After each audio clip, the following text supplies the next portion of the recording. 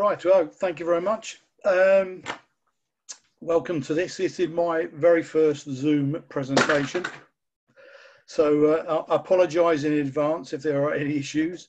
I apologise also for the fact if you actually signed up for this talk thinking it was going to be a history of the Bromsgrove Guild and a review of places where you can see their work locally.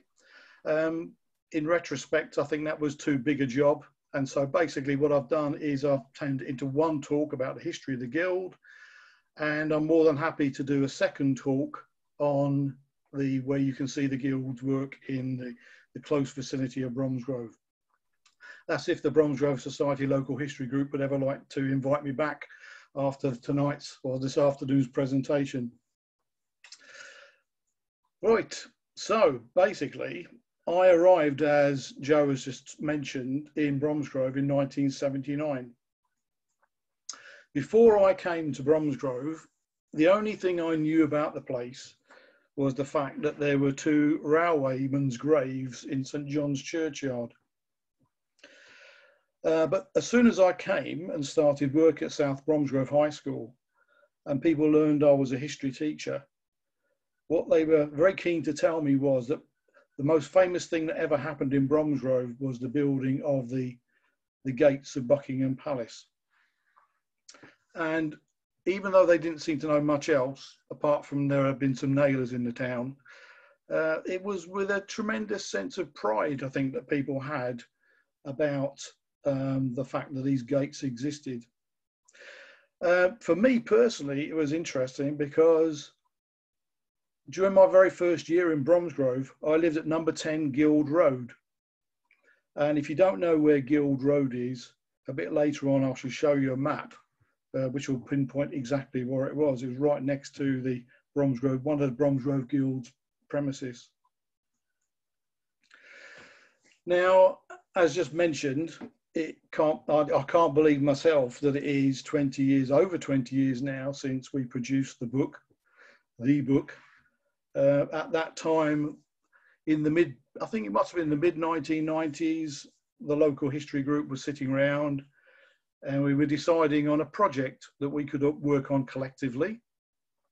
And there you can see the team who mainly produced the book: Marlene Goodwin on the left-hand side, Jenny Townsend, John Weston at the back next to Bill Kings, and Thelma Lammas on the right-hand side. And we sat down and we thought, well, I wonder why it is that nobody has ever written a history of the Bromsgrove Guild before. And we very quickly found out when we started to do our own research. Because what all historians of the Guild discover very rapidly is that there are very, very few documentary sources, original documentary sources, accounts, lists of staff, transactions, all the kinds of material that you would normally look at when you're trying to write the history of a company. What you do find, and some of you will possibly know this, that if you go to the archives in Worcester or Hartlebury, you've got lots of boxes of photographs of commissions that they completed. But 99 times out of 100, you'll find that these photographs have no indication of where they were originally situated or who bought them. So basically, it's very, very difficult to pinpoint the story of the Guild. In fact, what you rely on is the original customers of the company actually having a record of the transactions. And more often than not, that's where we got the information. So essentially, what I'm going to do this afternoon is based on the hard work of everybody you can see in that photograph. So I'm just a spokesperson for all those people who were there. Now, there was one main written source which existed when we began our work, and that was a chapter in the bygone Bromsgrove history book, which I think was the very first one that was produced by the Bromsgrove Society. And here you can see the quotation from Robert Pancari. Now, Bob Pancari was the son of one of the original guild workers And we'll talk a bit about his views in a moment, but his interpretation here, as you can see, he pinpoints the year 1907 as, if you like, the peak of the Guild's success. And thereafter, after that apogee, its rocket-like ascent, then we see a scintillating decline. Now, I hate to argue with an eyewitness to history, and he was, if not there at the time, he at least spoke to people who had been there at the time. I would tend to think actually the First World War is more of the high watermark in the story of the Bromsgrove Guild. And thereafter, I would say there was a bit of a plateau. And I would say the plateau would go throughout most of the 1920s. And if you like, the descent, the decline really begins with the onset of the Great Depression in the 1930s. And I think if the Guild was on the way out from that moment onwards, the Second World War delivered the coup de grace in terms of the company. So I'm going to take you on a journey through that nice wrought iron gate that you can see there. And we're going to look at the story of the Bromsgrove Guild. Now, basically, the story of the Bromsgrove Guild relies on, at least in the early days, three key figures. And this guy here, who you can see, Walter Henry Gilbert, he, if you like, is the central character in the story of the Bromsgrove Guild.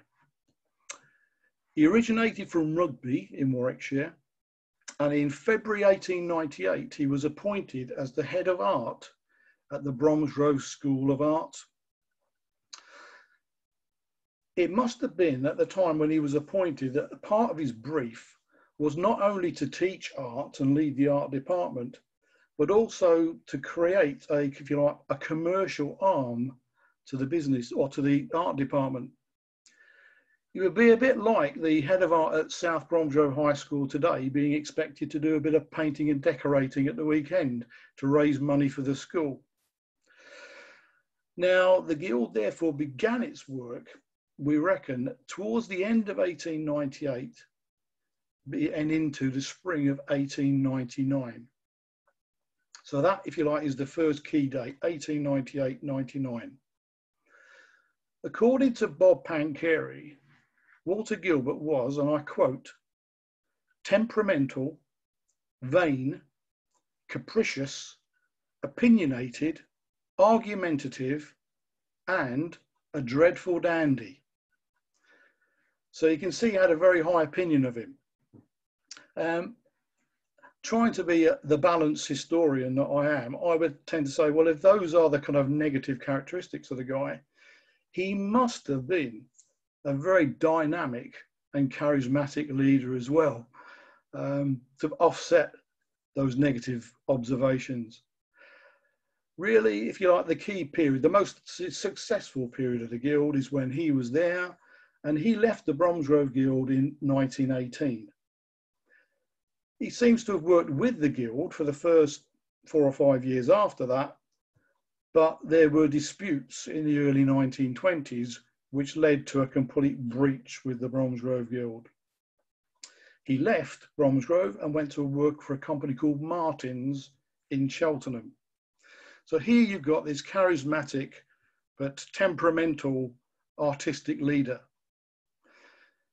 His right-hand man on the artistic front was this chap. This is Louis Weingartner.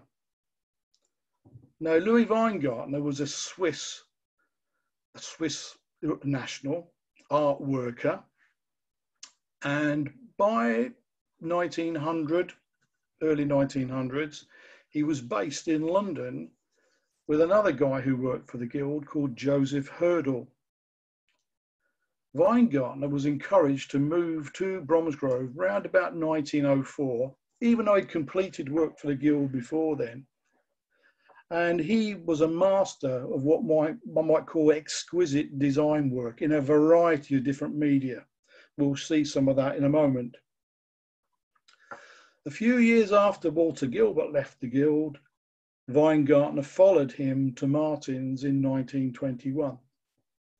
The poor chap eventually met his end in Lucerne in 1934 as a result of an accident involving a tram. So that was a personal tragedy for the Weingartner family.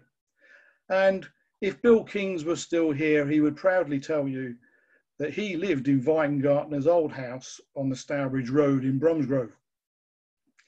Now here you've got two artists, but in order to get these artists organised in a business-like fashion, you needed someone with a lot of business or financial nous. And that was provided by this gentleman here, William Leslie McCandlish. McCandlish was from Edinburgh, and he was the West of England Secretary of the Scottish Widows Assurance Company, based in Bristol. Of course, Scottish Widows still exist today. And to show how, if you like, how perceptive or how adroit in a financial front this guy was, he chose as his wife a lady called Millicent Fry. And Millicent Fry was a member of the Fry's chocolate family. How he got brought into the Bromsgrove Guild, we don't know for sure, but he first is mentioned in the accounts in 1905. And he becomes a partner with Walter Gilbert. So as well as being the financial brains of the society, or the company, right the way up to his own death in 1947, when he spoke to people who could remember the Guild, they said he would often appear on site anywhere in the UK to check up that the workers were actually getting on with doing the job. Now, if 1898 was the beginnings of the Bromsgrove Guild, its breakthrough moment happened a few years later in this particular building here. This is a Jacobean mansion house, and in this particular case, this has been redesigned by Sir Edwin Lutyens. But this building is nowhere in England. This is where it was. In 1900, the Exposition Universelle took place. It was the second, I think, first in 1889, where the Eiffel Tower, which you can see in the distance there, was erected. And it was in this particular building, the British Pavilion, or the Royal Pavilion as it was called, that a whole range of British art workers exhibited their work, along with some great traditional British art.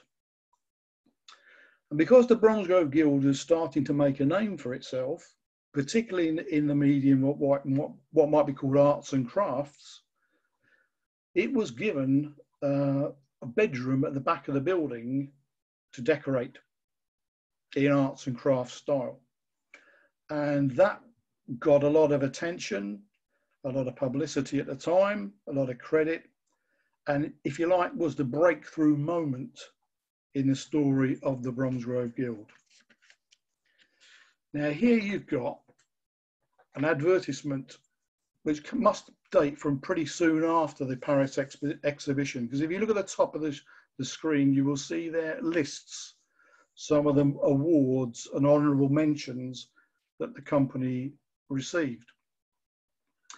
But what I like about this particular document is on the left-hand side, it lists all the different kinds of artwork that the business was involved in those days. And you can see there's a tremendous variety of different activities. Over the years, many of those fell away. And of course, probably many of you will think primarily in terms of metalwork and maybe stained glass windows as being preeminently Bromsgrove Guild work.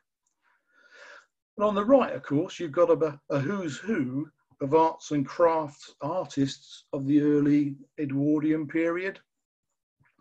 You've got George Bankart, for example, there, who was the chief guy in the plaster department.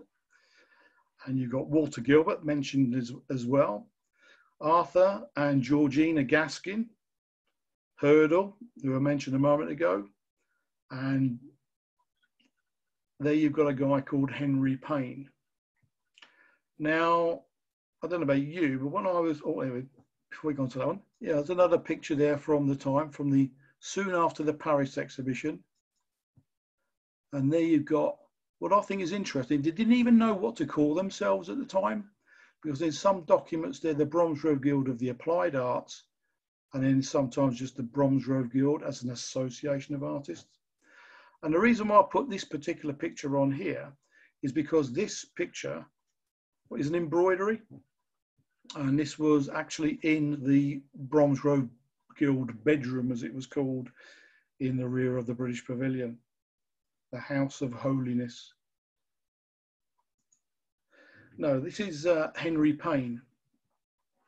When I was at, as a very young child, I can remember seeing this picture in an encyclopedia somewhere depicting the beginnings of the Wars of the Roses. And I never realised I'd come back to this picture via the Bromsgrove Guild route much later. This is actually a mural. It's not actually a painting on a wall. It's a mural actually in the Palace of Westminster.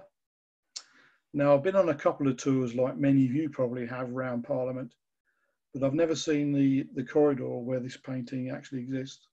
But Henry Payne, by the time he gets about 1904, 1905, he's no longer associated with the Guild anymore. And I think it's perhaps important to mention there the way this business actually operated. It wasn't a company. People weren't paid on the books.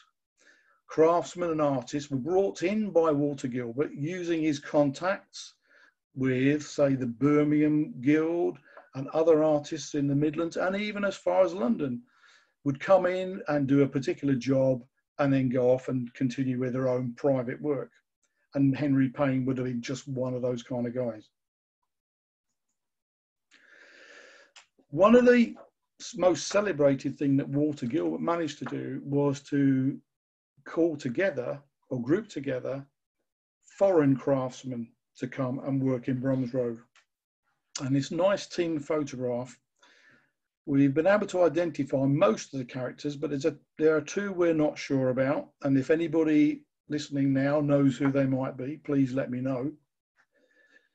For this team of workers, at the back there, hiding, you've got Louis Weingartner, who we've already seen. But here on the left, we've got a chap called Henri Pilon.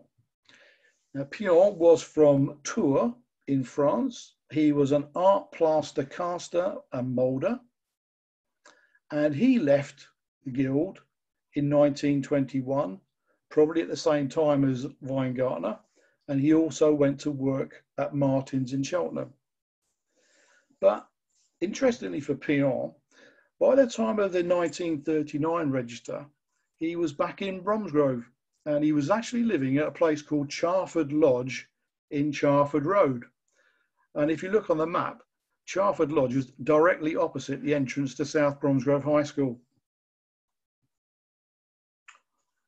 Over here on the right, you've got a guy called Charles Bonnet. Now, he was from Barcelona. He was a modeler. He lasted until the 1920s as well, but he left to go to New York in America, where he worked. You're going to see one of his pieces later on.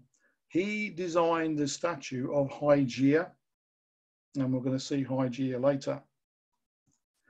This little fella at the front, Garcia, we know nothing about him at all, except he was a Spanish pointer, and he's believed to have committed suicide in the mill pond at Moat Mill, which is at the end of Charford Road, near where the bungalows are on the corner of Worcester Road. On the extreme right, we've got Celestino Pancari. He was a wood carver, and he originated from the South Tyrol, which in those days was part of the Austro-Hungarian Empire. Famously, he came to Bromsgrove as a result of seeing an advertisement in Paris Soir magazine placed by Walter Gilbert, who was looking for foreign trained woodcarvers. He lasted with the Guild till 1926. Obviously, I suspect the negative views his son had about Walter Gilbert possibly came from him. And he eventually set up his own wood carving business in Aston Fields with a guy called Hack, A.E.W. Hack. And I suspect in the whole of North Worcestershire, there won't be a church which hasn't got some wood carving completed by Pancari. Now, on the left, between Pion and Weingartner, we got Leopold Weiss. He joined the guild in 1905, and it originally came from Budapest. He worked in wood and plaster, and you can see some of his work in the ceiling of Dodford Church. But sadly for this guy, the reason why he's remembered most is because he died en route to Canada in 1912 when him and his wife sailed on the Titanic. Not a good move. One other guy who might be in the picture, but I'm not sure, is Joseph Hurdle himself. He's not pictured, I don't think. He was also Swiss and a friend of Weingartner, a partner of Weingartner. In both 1901 and 1911 in the censuses, he's listed as living in Bromsgrove at Whitford Vale in Bromsgrove, which is probably a house very close to the crossroads on the Kidderminster Road and Whitford Road. I'm not sure if that building still exists. I know there's a school there, or used to be a school there. It may be very close to that. So those are the foreign workers. Where are we looking at? Okay, so the guild was sited in a number of places in the Bromsgrove area. Moat Mill down at Charford was with the woodwork shop. The lead work was done at the Tardybig. But the first and most important building was on the north side of Station Street here. And that was what was called Melbourne House. That was the very first workshop. But not long after McCandlish arrived, the guild bought the land on the other side of the road, which you can see marked in this 1926 map. They expanded there, and that became their main metal workshop. And Guild Road, where I used to live, is this little road that goes along here, there, and that's the house I lived in when I first came to Bromsgrove.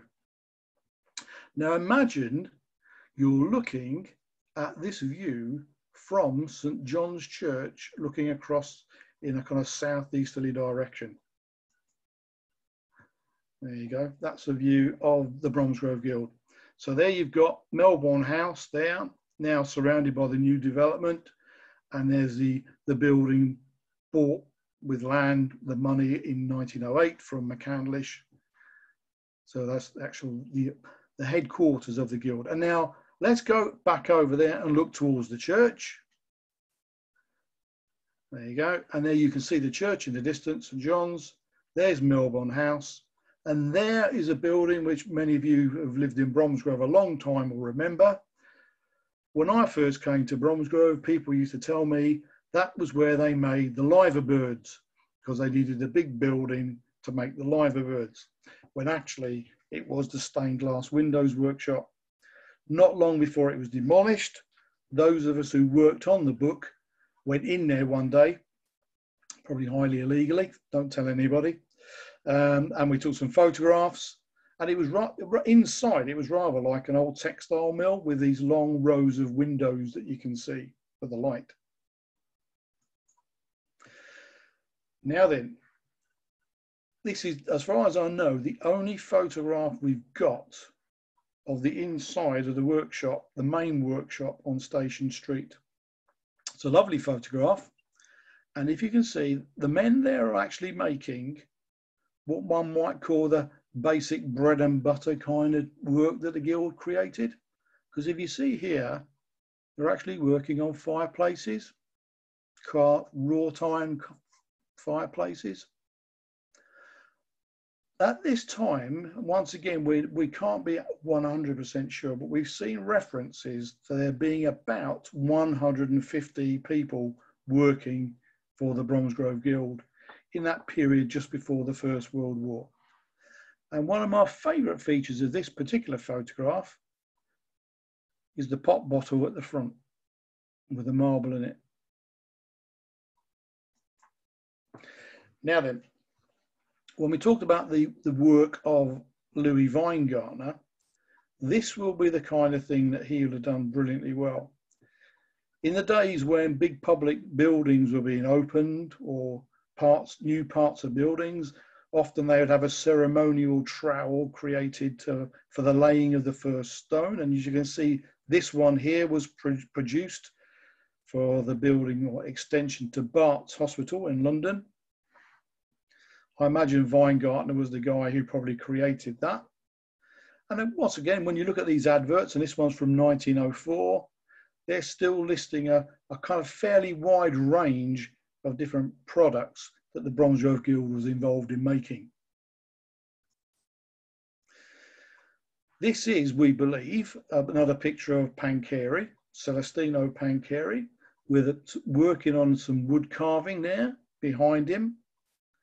And the kind of thing which, and I said a moment ago, that you're likely to see in churches, particularly in the North Worcestershire area, are lecterns like this one here. Now, once again, you've got a problem because some of them may have been built or made when he was working on his own or with Mr. Hack in Aston Fields rather than working for the Bromsgrove Guild. This one, you can tell, comes from the archives with a reference number on it in the collection of Bromsgrove Guild materials, but it doesn't say on the back where exactly it went. I think I do know where it ended up, but unfortunately they're not noted a lot of the time. Now then, we've had 1898 the start, we've had 1900 the breakthrough moment. When did the business really begin to take off? Well, it was as a result of work on this building here. This is a photograph, very early photograph of Buckingham Palace. As you can see, this is about 40 years before the Bromsgrove Guild did their work there. When you see these older pictures of Buckingham Palace, it's so very different. On the right, what we now see as the Queen Victoria Memorial and the Mall going up to Trafalgar Square. All of that was completely redesigned in the 1900s by an architect called Aston Webb. And as part of that redesign, they were going to put new gates and railings at the front of Buckingham Palace. And the Bromsgrove Guild famously got the job of producing those gates. The question is, why? And we've got no official documentary evidence to suggest why they got it, but my assumption and suspicion is it links to this particular gentleman here. And with a name like that, most of you from the Bromsgrove area will know exactly who he was. The first Earl of Plymouth, Robert Windsor-Clive. He was the Minister of Works in the Conservative government of Balfour, Arthur Balfour, 1902 to 1905. The government which ended with the great Liberal landslide election victory. Now, one of the things he managed to do before that electoral defeat was help get the Bromsgrove Guild, I suspect, the job of producing the gates for Buckingham Palace. And they're in situ. If you've been down to see them, you'll know what they look like. In glorious Technicolor detail. Splendid piece of work. And famously as well, though not always on display, you've got the locks with the lock mechanism and the cherubs. Now the cherubs are detachable. They have to be because some of the original ones were stolen in the 1970s and had to be remade. And the cherubs only tend to come out when it's special occasions. But what's interesting about this particular piece of work is that whereas the Bromsgrove Guild, more often than not, didn't even write their own name on the work that they created, if you go down to Buckingham Palace and have a look at the little labels underneath, it does say not only Bromsgrove Guild, Worcestershire, but it even mentions the name of Walter Gilbert and Louis Weingartner. So they were particularly keen to make sure that their names were publicised. Now, this photograph was taken in January 1995, which must have been about the time we first started to actually do the work on the Bromsgrove Guild book. This was at a time when the Queen Victoria Memorial was still being used as a roundabout, and I think somebody lost control of the car and went flying into the gates. Allegedly, though nobody's ever been able to confirm this, allegedly somebody from Buckingham Palace made contact with Bromsgrove Council to ask if the Bromsgrove Guild could help repair the gates. Unfortunately, the Bromsgrove Guild had been defunct for 30 years by the time of this particular event. But in the whole area of the Mall, I must admit that my favourite piece of the Guild work are these gates here, the Great Gates of Canada, which lead into Green Park. You can see the name Canada on the stone there. You've got little symbols for each of the different states in Canada. It's a beautiful piece of work. Now, staying in London, next time you're in London, you can go down and have a look at this. You've got other work connected to the Royals. This is the new extension to the British Museum, which was unveiled by King George V in 1912. And the Guild created the lift here, the lift enclosure in bronze and glass. And also they did the railings, the hand railings going down the stairs. But I think these ones aren't the completed finished version of those. They look a bit rough to me. So next time you go to the British Museum, have a look at the stairways and the lift, and you can see the work of the Bromsgrove Guild. Always with a good commercial eye to the main charts, the Bromsgrove Guild also capitalised on events like the beatification of Joan of Arc by the Pope in 1909, when they produced a whole series of these figurines of St. Joan. Some of them were in bronze, and some of them were in a kind of a material called ivorine, which obviously is I don't think it was actually ivory. It was obviously made to look like it was ivory. And of course, there's a differential in prices in terms of the size and whether you had a metal one or an ivorine version. Well, one of my favourite pieces of work that the Guild did, which I've mentioned earlier, were the liver birds. Now, it's interesting, and those of you from Bromsgrove have probably noticed this, that whenever there's a news item on the television about Liverpool, they invariably show you that particular building, the Royal Liver Assurance Building, and the liver birds at the top there. Now, this clip from the newspaper at the time they were erected in 1911 shows you that when they first put up there, they were not attached to the top of the building by these guy lines. Obviously, they didn't anticipate the effect of the wind blowing up the Mersey, what it would have on the actual birds themselves, wobbling around. And the other thing that's different is the fact that when they were first erected, the liver birds were not this verdigris green colour, they were covered in gold leaf. And over the years, that gold leaf was all blown away. Now, it's interesting that I once read the novel The Cruel Sea by Nicholas Montserrat, and he refers to the fact that when the corvette his hero was on, captain of, I think he was a captain, came home to port, it was Liverpool, and they always knew they were getting close to Liverpool because they could see the gold of the liver bird shining in the distance. I don't know whether that was artistic license or whether there was still gold on them at the time of the Second World War. But one of the few bits of correspondence about the Guild we have, it relates to the putting these guy lines in. After the Second World War, the Royal Liver Assurance Company made contact with the Guild and said, we need somebody to secure these, they're wobbling around. would any of your men please come up and do it?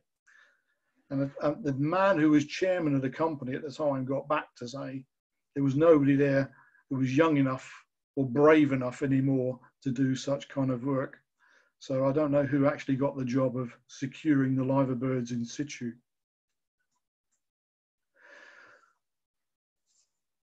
In that period, though, I imagine most of the work or most of the money the company was making, or the business was making, should I say, was from much smaller scale products like this garden statuary. Now, as a consequence of the Palace Gates Commission, that's when the Bromsgrove Guild was given the Royal Commission, the Royal Warrant. But as for where this picture was taken, we don't know. We can see by looking at the stanchions on the outside of the picture there, it looks like some kind of a temporary building, like a big marquee somewhere. It could be a garden festival or something, or maybe the 1908 Anglo-French festival. We're not sure. But what's interesting is it's promoting this garden statuary. And obviously these products continued quite a long time, because if you look at this particular advert, you can see dated at the bottom, it says May 1926. Now I like this little chap. You're going to see him again in a minute with his little butterfly landing on his arm there. And you could instead, you could have bought this fella here with a lizard on his knee. Or you might prefer a piping fawn figure, or perhaps somebody struggling with a fish. Now, what I like about these three pictures here is you can see they were all taken on exactly the same plinth. And this is the other thing to mention about the Guild's work. These were not one-offs. Basically, there were probably multiple copies of these different statues produced. And if you wanted to buy one of these pieces, where you would go to is Ednall Lane in Bromsgrove, just along from where the old cottage hospital used to be, and where is now the Naylor's Court flats. And there you can see St John's Church in the background there in the distance. And there you can see on display a whole range of garden work, which you could go along and say, I'd like one of those. I would like to direct your attention to that planter, which is situated just over there, because I'm going to take you and have a look at it in more detail. There it is. And what you can see very, very clearly in this picture is the minute attention to detail which you would get in Bromsgrove Guild work. And in order to get animals in particularly accurately depicted, it was said that the company actually maintained a small menagerie of wild animals so that they could be drawn from life or created from life as and when the need arose. Now, let's just say you bought that planter and it was delivered to your house in a nice wooden crate. On the outside of the crate would be one of these. This is only about, I would say, 2 or 3 inches across. And it's a bit like a trademark that would come with the paperwork. You can see the name of the business at the bottom now. And nowadays, these are regarded as little works of art in their own right. But at the time, they would have been regarded as fairly disposable items. But even so, the attention to detail, you can see there is quite strong. In terms of big pieces of work, this is a nice photograph taken inside the studio of a big fountain group called Bacchus and Nymphs, which was built for a big mansion house in Warwickshire, Moreton Paddocks. I like these pictures because I like to look at what you can see behind the pictures as much as anything else. Now, this is that statue completed. That is the fountain group in place at Moreton Paddocks. It's not there anymore. Where it's gone is a mystery. We don't know for sure where it's disappeared to.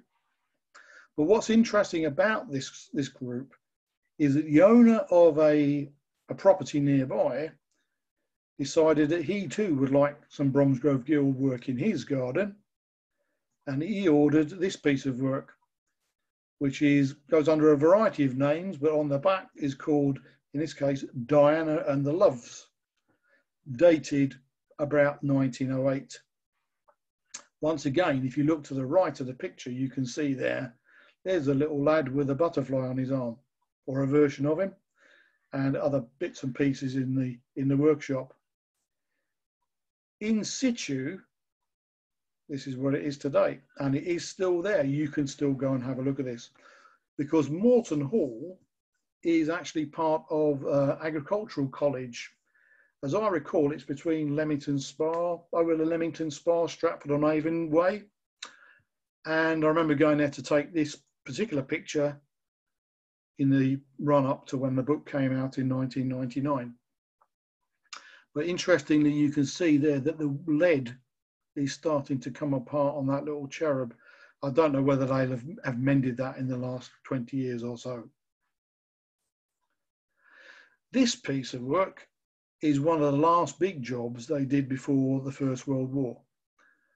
And it was sent across the United States of America to Philadelphia for the home of Mr. Albert Johnson, who was president of the Baldwin Locomotive Works. Now, when the book came out, I didn't know anything about the Baldwin Locomotive Works, but now I know that the Baldwin Locomotive Works produced lots of steam locomotives, including for the Trans-Siberian Railway, if you're interested. This piece of work had a very narrow escape from destruction. About 30 to 40 years ago, it was going to be melted down for scrap value, but was rescued and has now been moved to Kansas City, Missouri, where in the center of the town, they've got like an open air art gallery, and it's one of the prime exhibits in that area. Now we're up to about the First World War. Now remember I said I thought that was more the peak rather than 1907. And that's why I've got a series of World War I related pictures here.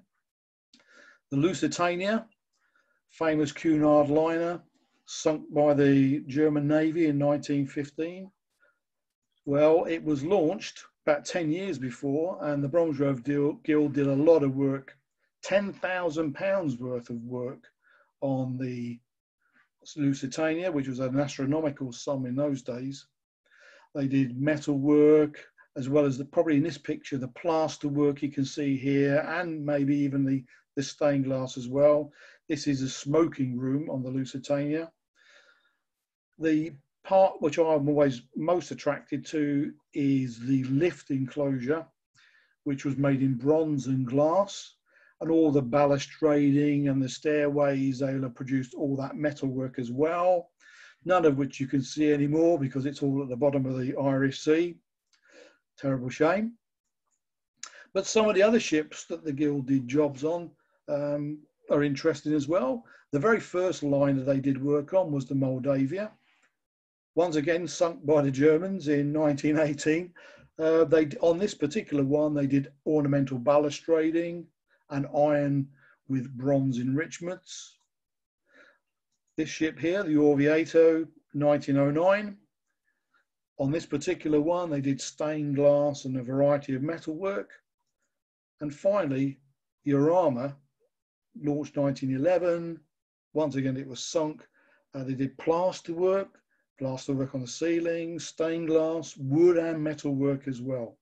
So in that period running up to the Great War, the Bromsgrove Guild did quite a lot of work for the different shipping companies. Now, in terms of the most famous shipping disaster ever, which we've mentioned earlier on,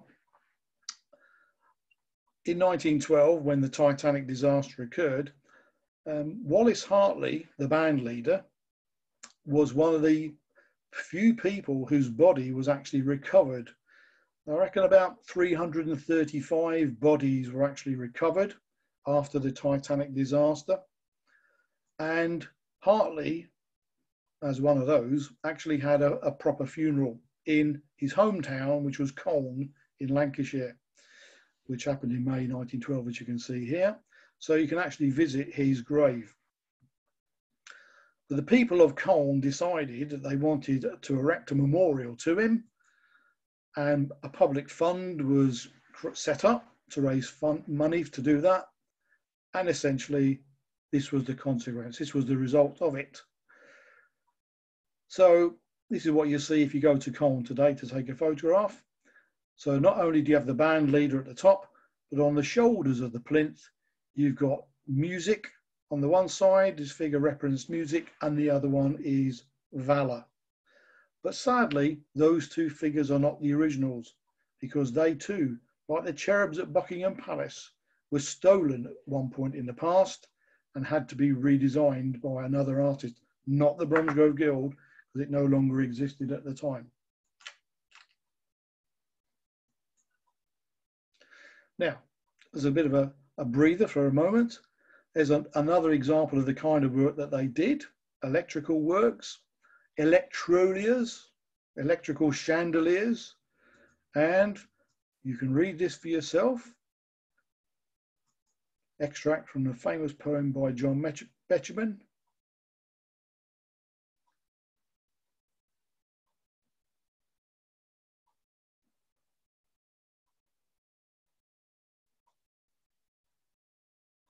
So I think this is the high point of the Bromsgrove Guild, round about the time of the First World War.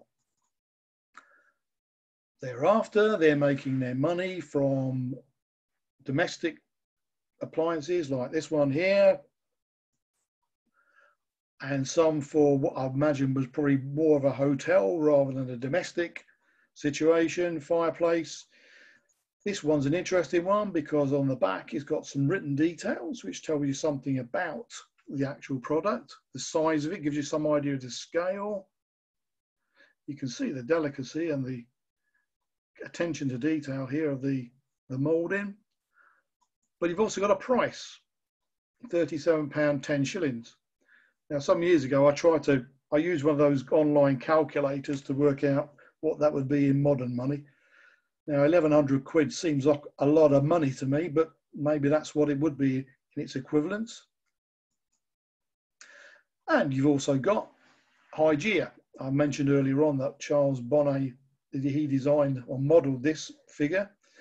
And people have said that the way that the fabric, the cloth, the appearance of the cloth falling down over is utterly realistic. Once again, this figure, many would have been made. I've tracked down at least one other one to a big house near Cheltenham. But we got some details about her as well. Height, 6 foot, and in lead, 150 quid. In granite stucco, £50. So you can see there's a differential.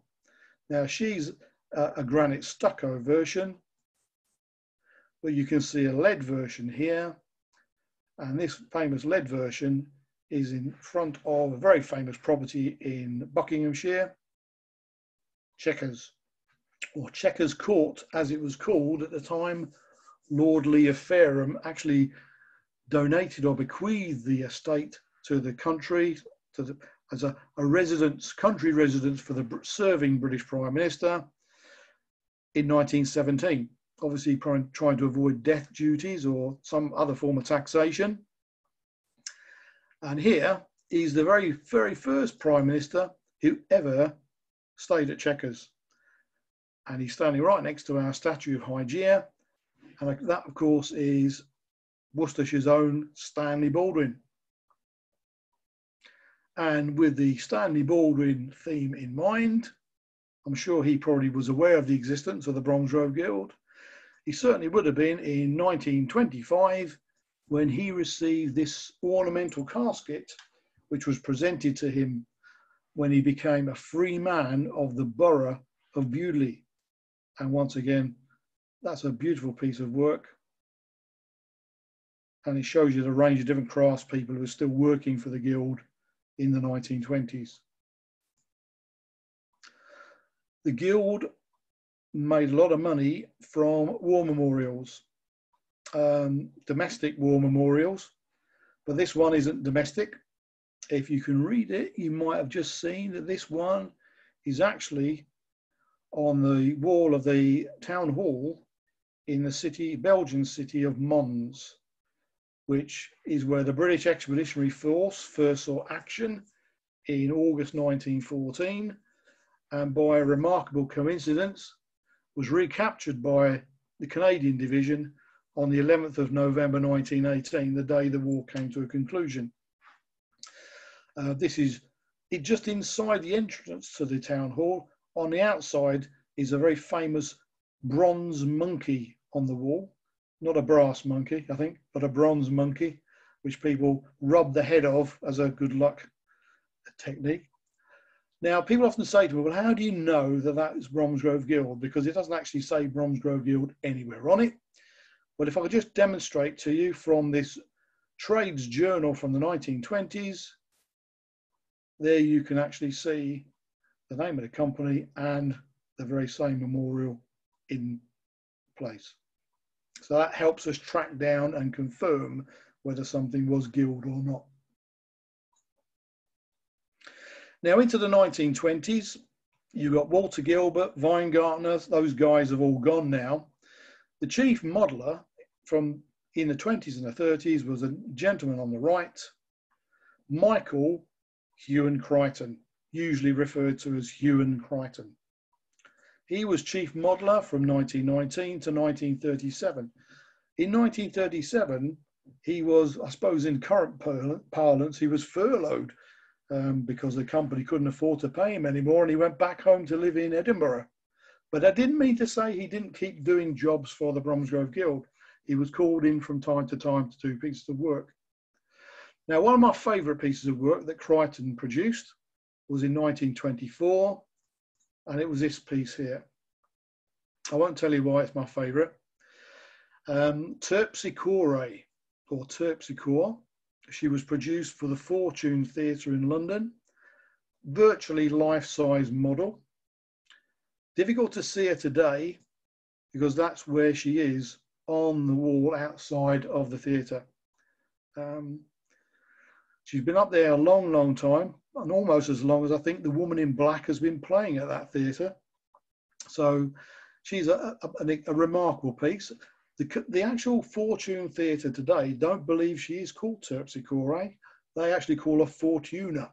So there's a bit of a debate about what her real name is. But whilst you're in London, you might want to go to Millbank, just along from the Palace of Westminster, and look at the ICI doors, the old ICI headquarters with its doors. Each of these leaves of the doors here weighs 2.5 tons and has to be opened by a motor.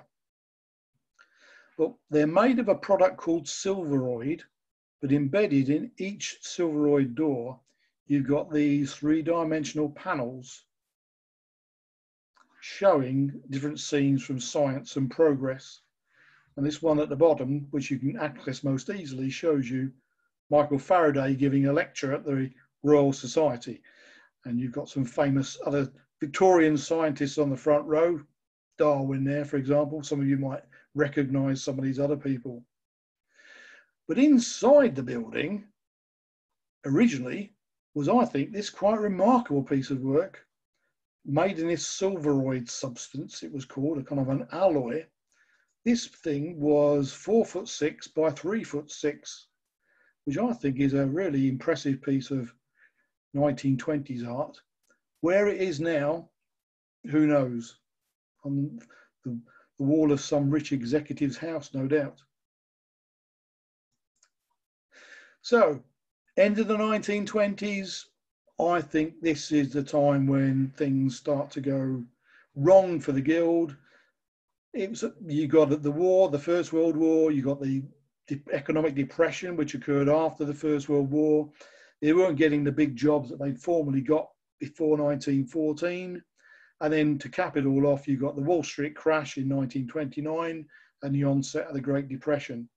A lot of the workers would have been put off, and they relied on jobs which were few and far between to keep the workforce together. Now, this is one of their most important jobs in the early 1920s, not actually building Twickenham Bridge, which is what this picture shows you, adding to Twickenham Bridge, which is what it was like, completed. The railings, which go all the way along both sides of the roadway here. Take you down to ground level, and then you've got the side of the riverbank. You see the River Thames underneath there, and there you've got the railings coming down and all the way across, and the light fittings as well. They reckon this job kept the workforce together during that particular bad time. This was opened by the Prince of Wales in 1933. There's a nice picture of a nighttime view.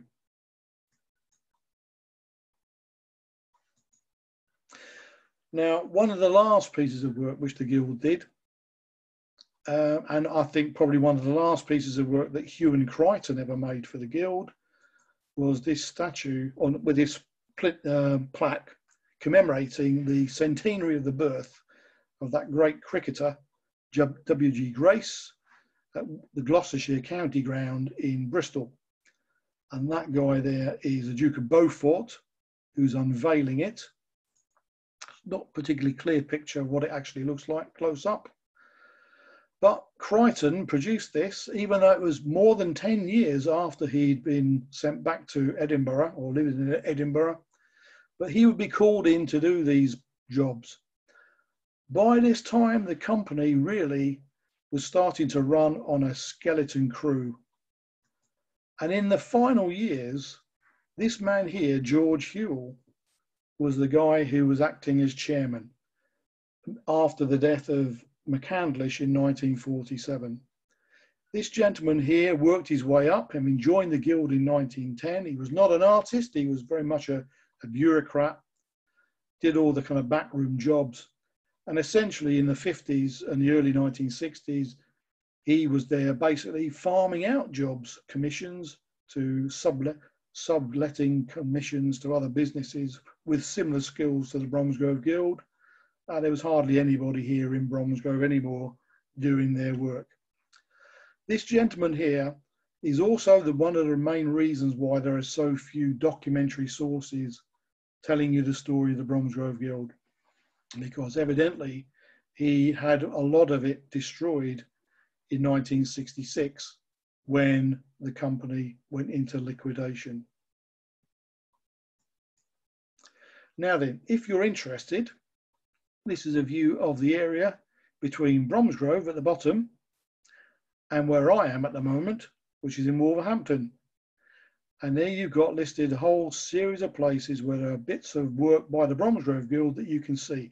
There are probably many others, but many of these places shown are where, if you attend my other talk on the Bromsgrove Guild in the Black Country and its green borderlands, I can show you examples of their work nearby, that one day when lockdown is over and you're keen to get out and about, you can go and look at and admire for yourself.